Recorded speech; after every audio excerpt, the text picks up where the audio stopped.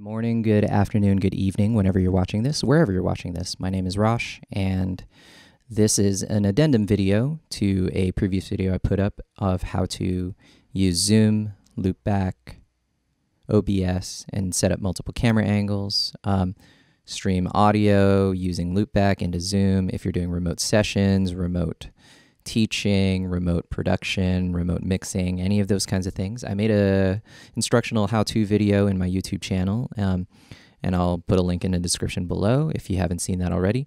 But this is just an addendum to that follow-up video because I had a question in the comments. A user asked, hey, I'm a drummer and I want to use multiple camera angles on my drum kit. Is there a way to layer multiple camera angles using Camtwist so I can have different camera angles on my drum kit when I'm teaching? And I didn't get to go over that in my previous video, but yes, Camtwist does allow you to do that. So this is an instruction, quick one on how to do that. So my main setup is a Canon EOS M50, and I'm using Camera Live to siphon the video from my Canon camera.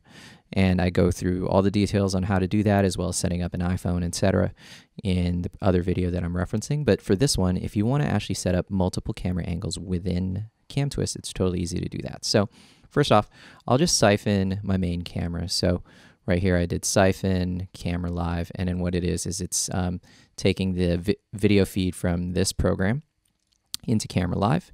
And then if you hit Apple P or go to the View window, up at the top, it makes a preview. So hello, this is Rosh, and this is my studio. I'll just move this off to the side for a second. And what you want to do is go to this function right here, which is PIP, picture in picture. And what you're going to do is select the second video source that you want. So if you have a webcam, if you have an iPhone, whatever you have set up, you want to select wherever it's going to be and then hit this PIP function.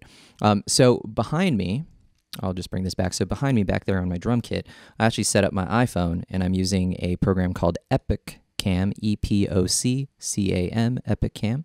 And I actually have it mounted on a stand just over kind of like, by my drum kit. So whenever I'm teaching drum lessons, I can just have an angle over my drum kit and just walk back there and use it. And you can actually put, for example, right here where my hands are or whatever, you can put a second camera angle down there. So let me show you how to do that. You hit webcam, PIP, and then what it's going to ask you is which webcam do you want to use. So, or if you have an iPhone plugged in here, your iPhone would show up.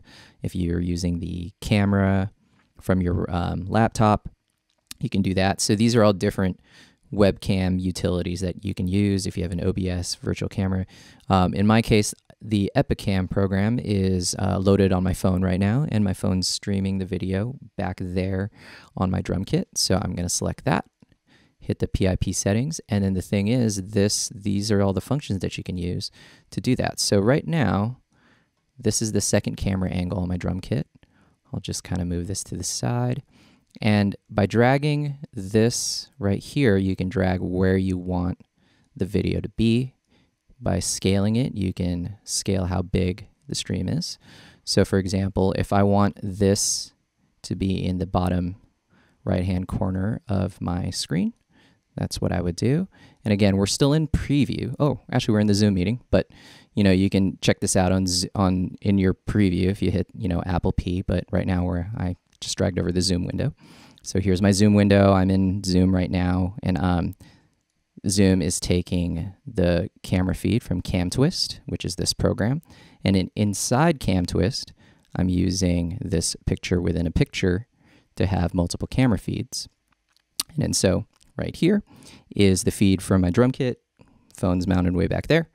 And then you can scale this, move it around. You can angle it, do whatever.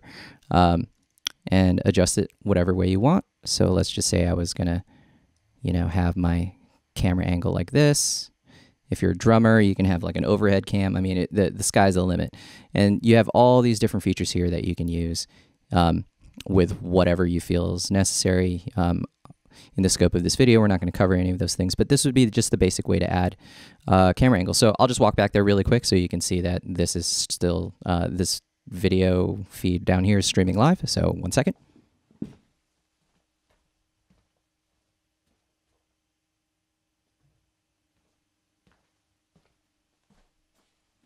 And there you go. Simple as that. That's all you need to do. Again, you would just use the PIP, which is picture in picture, and then select the source. If you have a different camera angle, you might want to use the siphon instead, but this is a really simple way to put, you know, a second camera angle, or a third or fourth. You can layer as many as you want. And then, as you can see, I'm actually streaming it into Zoom. So if you guys have any questions or you need help setting up something like this, by all means, feel free to reach out to me at any time. But this is just a little quick video to answer that question. Hope it helps you and hope it helps everybody else involved in this. All right, thanks. I'm Rosh. See you guys next time.